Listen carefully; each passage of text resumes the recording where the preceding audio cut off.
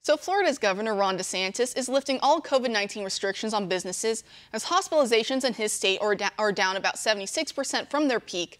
And he says there's no signs of a second wave anytime soon. Do you think this is the right move, despite Dr. Fauci's objections? I think DeSantis is courageous and heroic, and the best thing about it is that he did it, even though the death data is actually ambiguous. You're right, relative to the population. It looks good, but still, it's not as if the virus is completely suppressed in Florida. But what he began to realize under the influence of Martin Kulldorff and Jay. Sorry, I forgot the other scientist's name, but and several other scientists, he realized that there's no connection between lockdowns and disease mitigation. He realized that you should begin to treat a disease as if it's a medical problem, not a political problem. And so he opened up anyway, and he even slightly expressed some regret for having locked on in the first place. So I very much approve of Ron DeSantis. As for Fauci, you're exactly right. He's never met a lockdown that he doesn't love. And in fact, that clip that you played, if you continue to play it, he went on to say that we need to lock down even more all over the country as we're moving into the winter season because the pathogen is still out there. This is a prescription for totalitarianism. I think Fauci is, if anything, crazier than he's ever been. He's actually become a dangerous despot, advocate of despotism. Yes.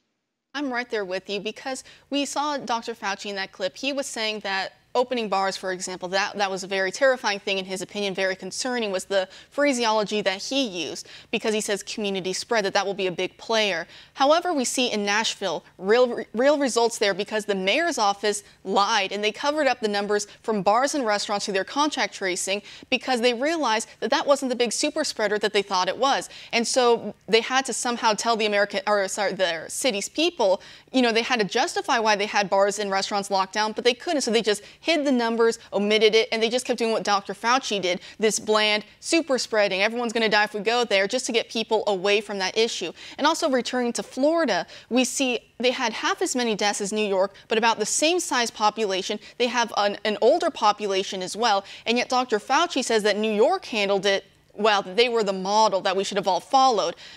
And however, we see in the Big Apple, Mayor Bill de Blasio, he's saying, for example, that indoor dining might not even resume until next summer, whereas we see, like we're just talking about in Florida, DeSantis is reopening that all right now. So do you think it's even feasible to keep these businesses so locked down in New York City? Will there be a boiling point?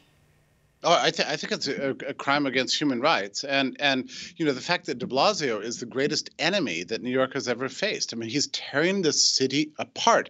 New Yorkers are suffering so much; they're desperate to get out. Even the people who've loved and lived in New York for several generations are starting to despair. The streets are empty. The businesses are going bankrupt. It's hard to believe that one or two people could have done this to the civilization that took us hundreds of years to build up. But that is de Blasio. He should go down in history as a Joker-style wrecker of a great civilization.